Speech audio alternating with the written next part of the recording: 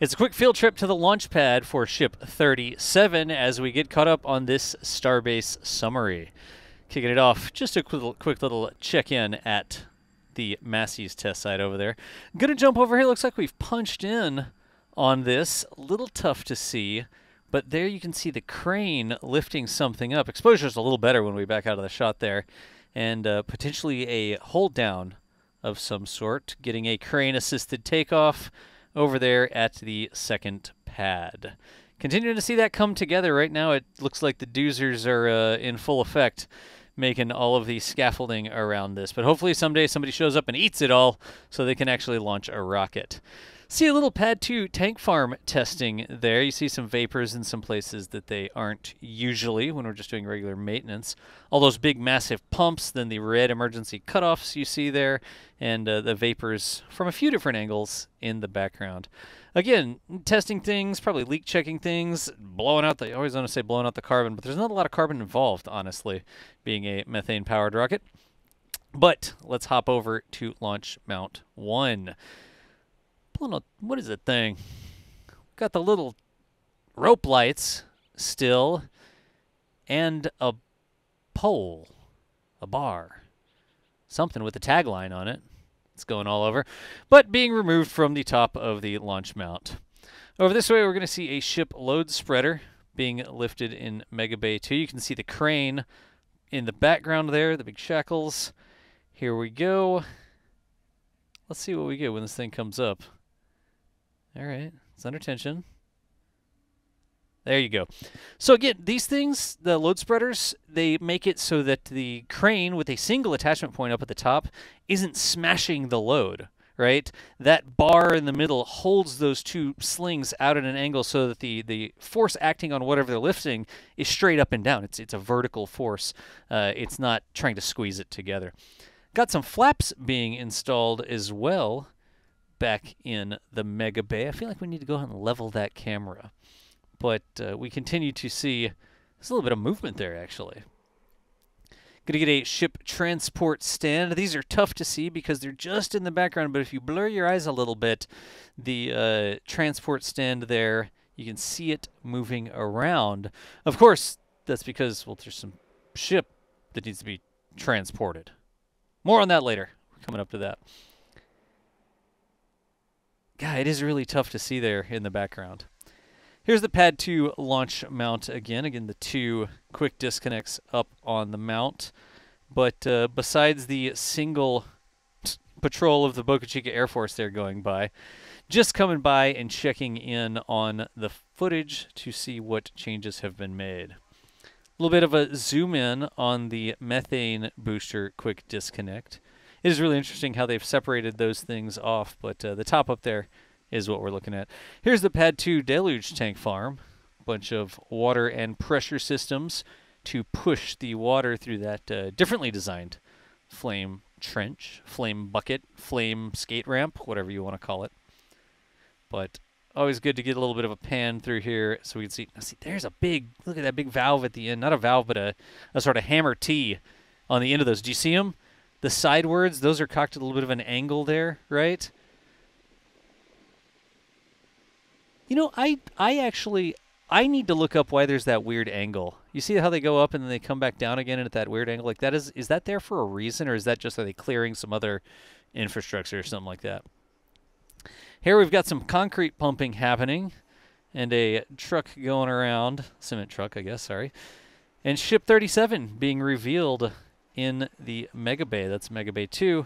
Now, still some tile work that needs to be done, but of course Ship 37 is the ship that we expect to be on the next flight, Flight 10. I think we're going to see some preps here to get this thing ready to roll back out. The launch pad, as promised in the intro to the video, they're going to just detach it from the crane here first on both sides. On this side you can see the lift working because it's turned a little bit of a jaunty angle that we can see. But clearly an important task to make sure it's not connected to the crane when it tries to roll out. A little bit of a, I think we were surprised by this. Why were they up there working on the TPS? Was this critical for the testing and the rollout? Were they just stopped for some other reason, so they decided to come up here and do this work? Was something loose, hadn't been secured in the end. It had just been sort of test fit or something, but it wasn't really secured. I'm not sure what they were doing, but it slowed things down just a little bit as we were waiting for that rollout. Now, the Chopsticks start to get in position. You can see them swinging around here because the Chopsticks are the cranes for the pad. You don't bring another crane over to lift the ship up. You just use the Chopsticks, which is what you use for the whole stack in the first place. A lot of heat turbulence in this shot as the Chopsticks sort of swing towards us, but they're literally just setting up their position for the ship to roll in between them and get it mounted on the launch mount. I guess lifted onto the launch mount. After being very patient, we see a little bit of rollout here. So we expect ship 37 to come on out. Now it's going around the backside of the mega bays. Remember all of the gigabay construction, the foundations, footwork, that sort of stuff. You can't come straight out the front anymore, so they have to go around the backside. But here we see it rolling. What is this? Jack ran up the road? I'm guessing maybe Jack... No, I think Jack went in front of it because that's the office building, and so Jack was getting in front of it so it would go past him here. That's why we saw the brief rollout, but before it got on the road, Jack runs over here. Now, the exposure on this is exposed for the engines underneath. Everything else is totally blown out, but that's so that you can see the engines, the 3 massive Merlin vacuums. That one's a little hard to see. The 3 sea levels there in the middle. Going to do a quick inspection of the heat shield for ship 37 here. You can see there's still some holes.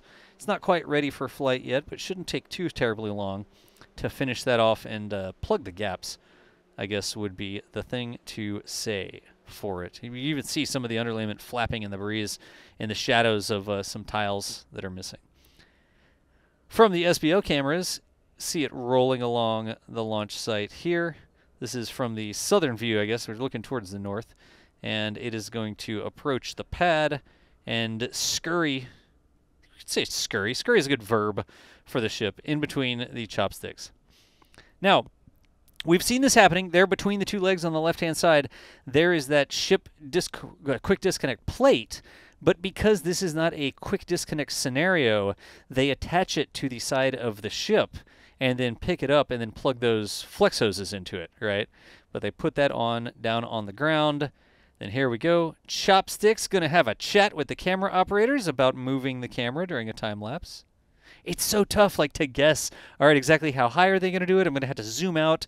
Do you just hold the line and not move the camera and the top goes out of frame a little bit?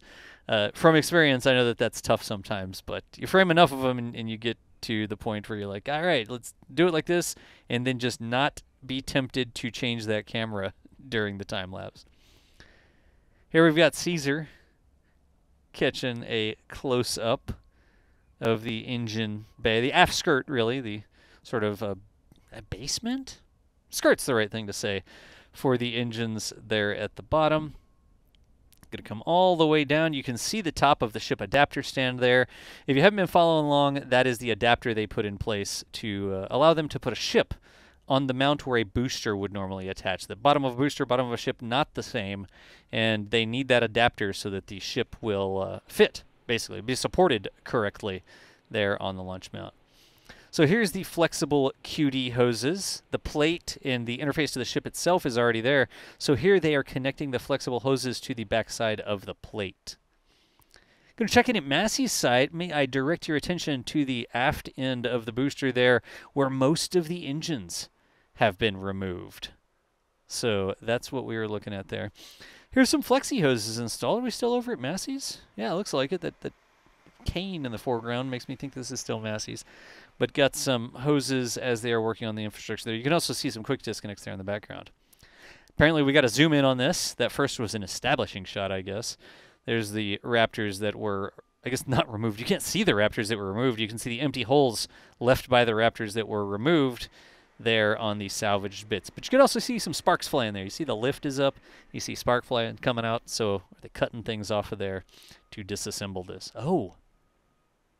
Do we have the crane? Are we actually going to see the Raptor fly? All right, that's a little cool. The Raptor's not normally lifted in this orientation? Like, where's the center of mass for a Raptor? when you design things like this, a lot of times you'll put fittings in the right lift positions when you're transporting these things or supporting these things or whatever. Clearly, that was not on the center of mass because they're not usually moved this way. They're not usually lifted horizontally like this. They're transported vertically.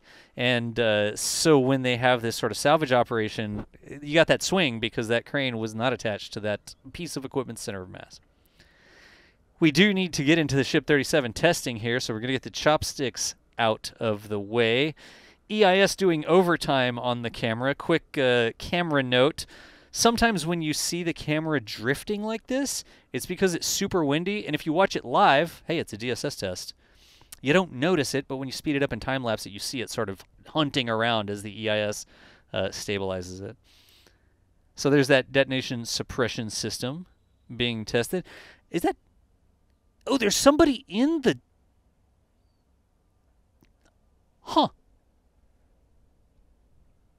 All right. I was drawing my attention to the little skid steer sort of thing, and then somebody got out of it during the test.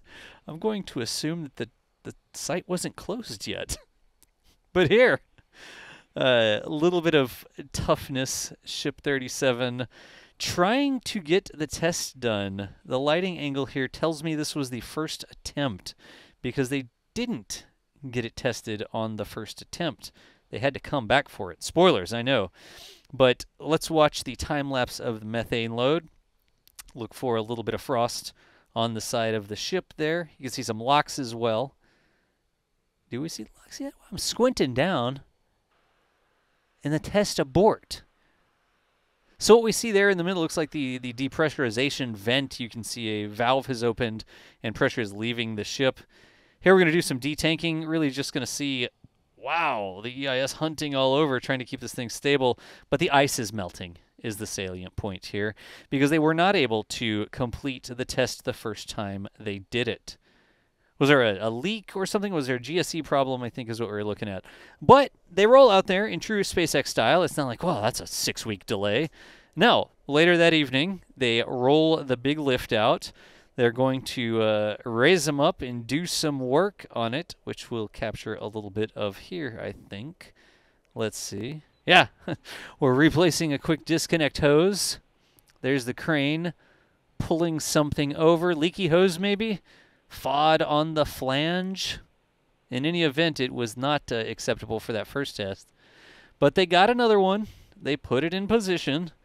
And those big lifts, I guess those are just cranes there. We get to the next morning. Here we can see the sun is behind us, which tells me it's morning out at Starbase. And that's where we see the DSS going again. And we should get the big spoof of a spin prime. Wait for it. Continuing to wait for it. That looked like the spin prime. Of course, spin prime's not nearly as exciting as a static fire, but here, the thinking, honestly, my thinking is they did the static fire before. It seems like maybe they found a leak or something that they didn't quite like during the inspection. Maybe a crack, maybe something that was a little bit out of spec. I don't know exactly what it is. There's that big swoosh of the spin prime again. And so they brought it out again, but they didn't need to fire the engines. They just needed to make sure that whatever they did or whatever they observed, everything was still working. It wasn't leaking, right? So they brought it out, they spooled it up, they ran everything through, they made sure all the lights were blinking, or else the valves were humming, and the pumps were humming the way that they were supposed to, but there was no reason to risk firing that thing again. I honestly think there's a possibility that this, let's say kludged together, I appreciate it, but kludged together test stand might not be great to fire those engines on over and over again. So just making sure the ship was still good to go. But we saw it happen early this morning. That's how fresh the video is. And we wanted to share it with you. Hopefully we get a Flight 10 date coming up here sooner rather than later. But we appreciate y'all watching, and we will see you nerds later.